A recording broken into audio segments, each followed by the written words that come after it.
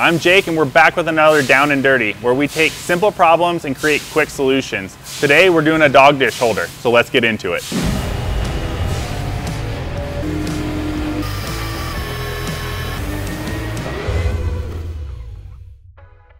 So as always, I already took the dimensions, so we have all the dimensions of the outer and inner dimensions of the dog bowl, and also how high it needs to be off the ground in order for these dog bowls not to be sitting on the ground when they're in the holder. So let's go straight to the CAD. I'm gonna start by making a simple sketch. And we're gonna also start by drawing up 2 lines. We're gonna make both of these lines construction lines. And that's just gonna help us keep everything flat in orientation. And we're gonna draw 2 circles. One circle being our food bowl and our right circle being our water bowl. And it's gonna get a little messy here, but we're gonna go ahead and add these dimensions. The first one is on the outer side of the water bowl is going to be 11.5 inches. We can click and drag this over. And then the other one is 9 3/4 inches. And again, we're going to click and move this over. I typically use points a lot, and I can click and make a point here, and I can make a point here. What that allows me to do is make a nice clean dimension. I want the 2 bowls to be 1 inch apart in the center. So it just, cosmetically speaking, we're gonna add 2 half-inch dimensions on each. So again, these circles are gonna be the outside dimensions of our circle. So I need to make it so that the bowl sits on the inside. So we have a new dimension on here that we're gonna draw 2 more circles for. 1, 2, and these are slightly smaller at 9 1/4, and this one is 10 3/4. For simplicity's sakes, we're going to click these 2 outer circles and make them construction, so when we do our extrusion process, they don't kind of hinder us and make us click more. And then lastly here, we're going to do a new rectangle on the outside. We're going to do a center rectangle, so I can select here, and we're going to open it up so that it goes around our 2 dog bowls. Actually, what we're gonna do is I'm gonna come back. I'm gonna do a center rectangle, but we're gonna make it so that it is not centered around that overall. We're gonna make it so that it's the same across the 2.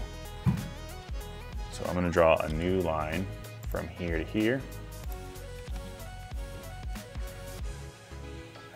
And I'm gonna click on our overall line and use the midpoint on our rectangle. What this is going to do is it's going to center it over the 2 circles instead of the center point that we have there. So we have an even spacing kind of on the outside. It'll kind of do the math for us. Now we can kind of make an arbitrary dimension. So let's just say 25 inches. And let's make this just slightly larger. So let's say 14 inches. So now we're good to go. We can go ahead and create that first flange. We're gonna click on the flange here. We're gonna say new component, and we want aluminum 63 thousandths. So click OK. So now we have the top part of our dog bowl. We can use the flange call out again, and we're gonna drag this down. Again, we want this to be 5 inches vertically like this, but cosmetically speaking and also structurally speaking, we're gonna kick these sides out. So if we open these up to say 60 degrees, we actually now only have probably about 4.5 inches here. So we're gonna lengthen this out and we're gonna call it 7 inches overall. It's a big dog that's gonna be drinking out of these, so it's not gonna have a problem reaching over the edge. So now we have that edge, everything looks really good there. Let's go ahead and mirror that across. Mirror across the center. Oh, we gotta create a, go back. We're gonna create mid-plane here. Now we can create that flange and mirror across.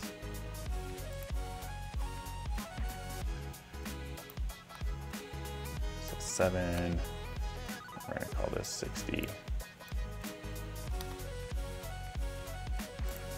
Here. We can also double check this height by clicking here on the inspection and clicking on this line. And we can see here, we have a 6-inch tall flange. So we're actually losing about an inch. So I actually might switch, and I'm gonna reduce that down to 6 inches. So now we know that we're about a 5-inch tall dog bowl holder. Now we can go ahead and mirror that across. So we're gonna do a feature. We're gonna mirror this feature across this plane. So now we have both sides done. We don't have to do all that repetitive work there. Lastly, we need to make a front on this. And so I'm gonna have the front include hardware and tabs, and that's gonna allow it to kind of lock in this thing and not have these be the only support that's holding the dog balls off the ground. So we're gonna click and create a new sketch. We're gonna sketch on this surface here, and I can do a simple projection of all of these surfaces. This is gonna kind of quicken up the time, and we're also gonna get a good, accurate representation of that. And then I can draw maybe a little bit of a funner shape into this by going up and across. I'm gonna draw it on just the one side. I'm actually gonna give ourselves a little bit of a square edge here so that we don't have any weird warping. We're gonna move that up a 1/2 inch. We'll go straight across on a horizontal. And let's make this be a fixed angle of 20 degrees. We're gonna move this. Right now we're just kind of playing with random numbers, so nothing's too fine, but that looks pretty good to me. We're gonna go ahead and mirror this over the center line that I made. We're gonna mirror this line, and this line. Mirror it over the center, call it good. And now we're to the point where we're gonna make another flange, but this is gonna be a new component. So we're gonna make sure we select new component here, and we're gonna make it out of that same aluminum. So now we have essentially 2 bodies here. You can see that one on the outside and one on the inside here.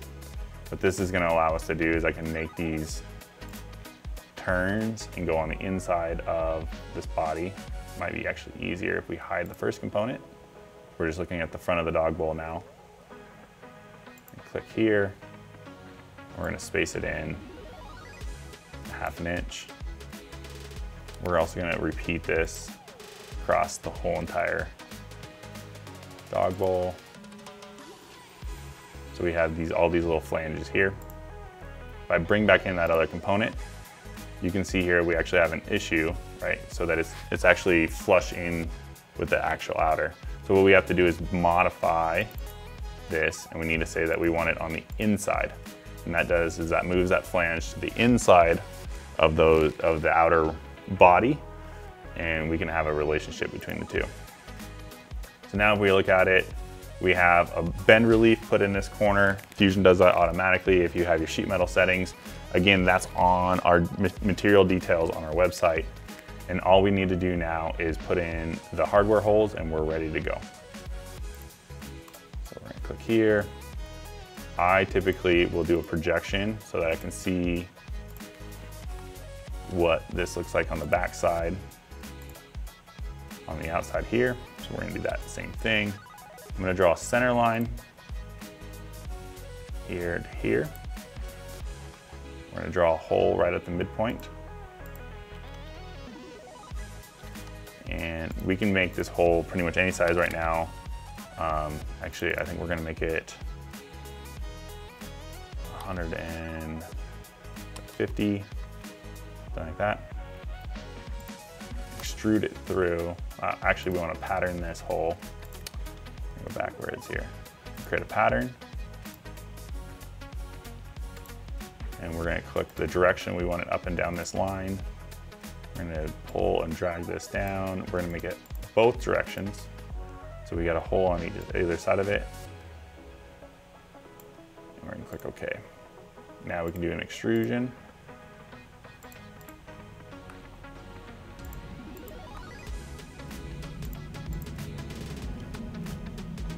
all the way through. So now what we do is we have our holes on our outside and we have those holes on the inside panel. So if we're looking at those two different components independently, they're ready to go on that. We're going to mirror that entire setup across again. So we're gonna mirror those holes here, click OK. So now we have those holes on the other side. Lastly, we're gonna do it one more time up here. We're going to project this.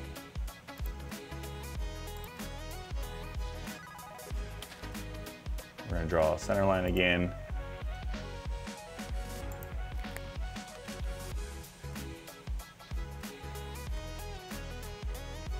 And that center line is actually not centered because of that warping. Well, we did the same thing on our own.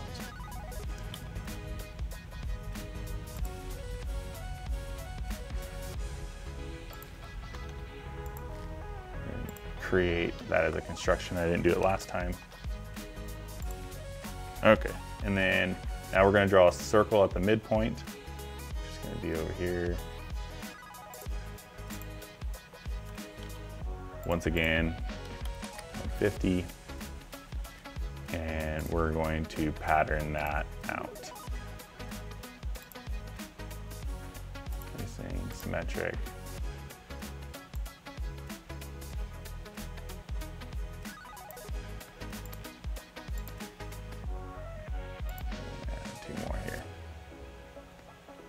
So 5 overall, looks pretty good.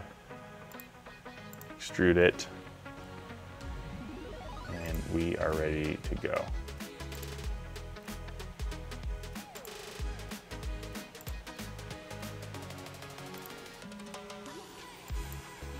Through here. Okay, so now that we have the front panel done, all of the outside hardware done, we're gonna go ahead and make our flat patterns. The reason why we want to make two different components when we do this is that each component individually can only have one flat pattern in Fusion. And so if we made the first one if we made all of these bodies, I'd have to create a flat pattern, create the DXF, erase the flat pattern, create a new flat pattern, make the DXF, so it creates redundancy. In this one right here, what we can do is simply select active component. It's going to highlight this one. Now we can come to sheet metal, create flat pattern. We can select our face, click OK. And now we can see that flat pattern pop up. We can go ahead and save our DXF. If we go back to the overall model, we can see here when we drop down our menu, that flat pattern shows up here, where this component doesn't have a flat pattern quite yet. So we can also highlight this, create another flat pattern here, click OK.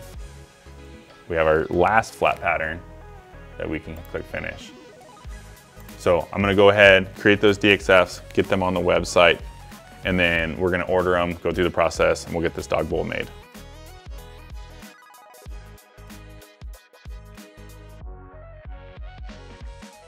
All right, we have our DXFs in the app, so let's go ahead and configure the parts. We're gonna start with the top part, the holder 1. We're gonna add to cart, metals, aluminum, 5052, 63 thousandths. And click next.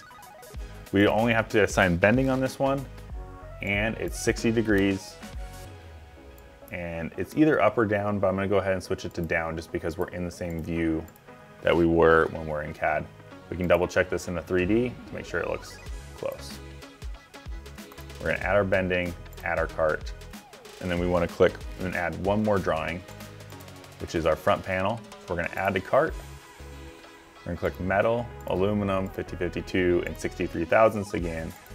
On this one, we're gonna add bending and hole operations. So on this one, we have 3 bends, and this one is a mirror image, so it doesn't really matter. So we're gonna go 90, 90, 90. We can double check it on our 3D, it looks good. And then we can do one more thing, which is add our hole operations. And we're gonna be adding hardware, which is our 632 hardware. We're gonna click 632 and apply. This is applying it to all of them. And the last thing we wanna check is orientation. So we wanna make sure that that hardware, if we zoom in here, we can see that hardware is on the inside and not the outside of the part. And that's important because the screws are going to be on the outside. We want that nut to be pulled through. We're going to add our whole operations and then add it to cart. Let's go ahead and order these, take it to the manufacturing floor.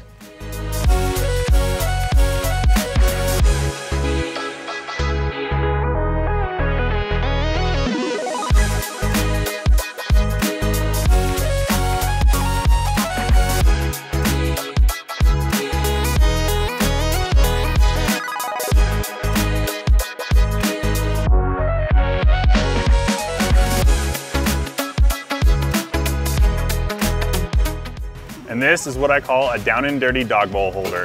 For more information on hardware and bending, check out the links below. Thanks for watching. Stay tuned for more.